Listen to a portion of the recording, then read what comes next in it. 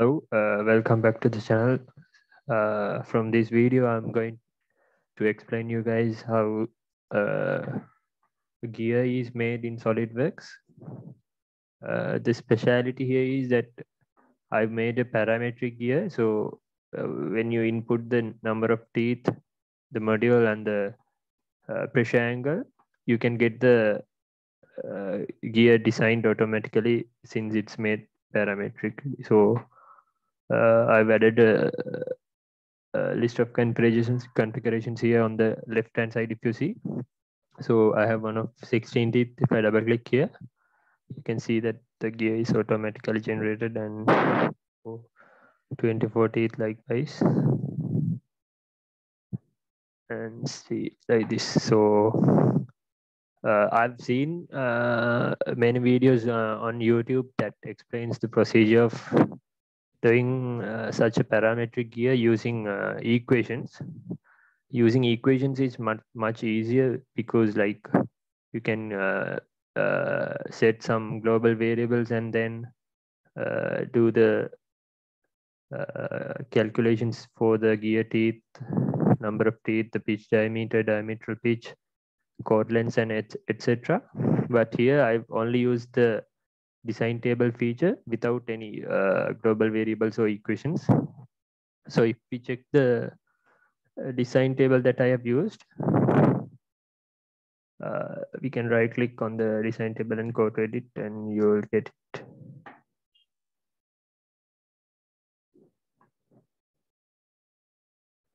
And this is the design table that I've used. So here you can see that these are the different configurations here on the A column, 16 teeth and what so. So these are the main dimensions I've used in the model. So it contains pitch circle diameter. This is usually equal to the number of teeth. Sorry, I can't remember the formula. You should have some formulas for this. Base circle diameter is actually the pitch circle diameter into cos times the pressure angle. Similarly, you have the dedendum and addendum, which addendum is usually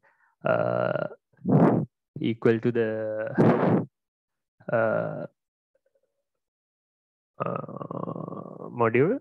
Dedendum is 1.25 times the module. Here I've used the addendum and dedendum diameter, so you have to use the pitch circle and add the addendums and dedendums to get the circles, clearance circle.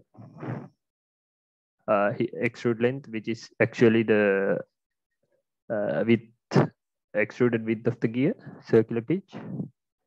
Here I have some circles that I've been using for drawing the involute circle method for the gear profile. Angle of half tooth, C radius. This is a feature that I've used to correct the involute circle trim for larger gears, D1 fillet size, circular pattern. So these are the variables or the parameters that you should input to get a gear designed. So I've left one column here, gap.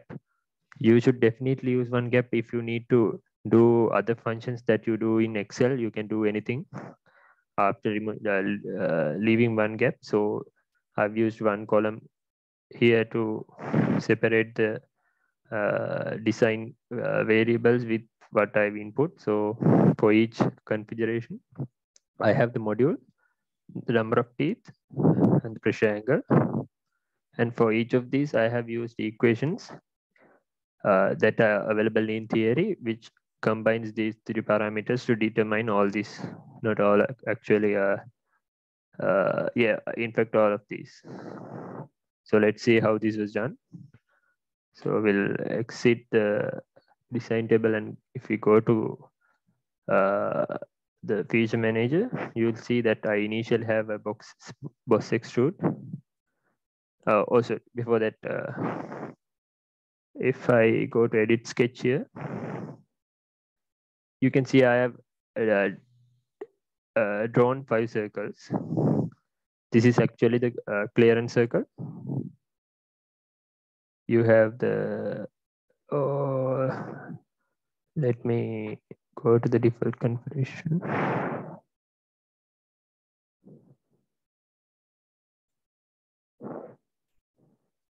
You have 5 circles here. Dedendum circle, clearance circle. This is the pitch circle. Oh, sorry. This is the base circle. This is the pitch circle, and this is the addendum. So, the method I have used is the involute circle method. So what you have to do is you have to create some sectors of equal size. Here I have drawn 1, 2, 3, 4, and 5 equal sectors. You can equate them using a constraint. You can set this angle to be the circular pitch. So I have used 5 sectors of equal size, and the arc length here is the circular pitch. So you have to determine the angle. That is, of course, very easy. You can divide the total angle of a circle, which is 360, over a number of teeth, and you can get that angle. And then you have to draw tangent lines starting at each end of these sectors, and the first line should be equal to the circular pitch. The second line should be 2 times the circular pitch, and vice versa. And you have here I have used I think 5 times the circular pitch. So these dimensions also you can use in the design table and easily get that by multiplying with this. So after that is done, you'll get these endpoints of these tangent lines, and if you join them together, starting from the starting from the base circle. The base circle is where the involute circle profile is generated or started from. So you can start from the base circle and join the endpoints using a spline. Then once that is done, you can determine the angle of the half tooth using theory that is also equal to the angle of the pitch circle. Sorry, angle gear pitch angle divided by 4. Just look into the equations for clarity. And then once you have these angles marked out, you can join this dedendum circle to the base circle, and you'll get an involute profile. Then what I have done is I've extruded the addendum circle. Here you will see the cut feature. I hide this. If I suppress this, this is what I've extruded. This is the addendum circle, which is the larger diameter of the 5 circles. And if I unsuppress this, here I have a correction circle. If I go to edit sketch here, I've added a small arc here of angle about 30. This angle is selected as 30 because it extends. It's beyond. It's actually 35. It's beyond the angle that is usually taken for half tooths or even the circular pitch. So what I have done is when you use a higher number of teeth, the clearance circle usually drops higher than the pitch circle. The pitch circle drops beyond the clearance circle or even the dedendum. So you have to correct that. So I have added the if condition where this arc, if the number of teeth results in the base circle or the pitch base circle dropping below the clearance, this arc will be equal to the clearance circle.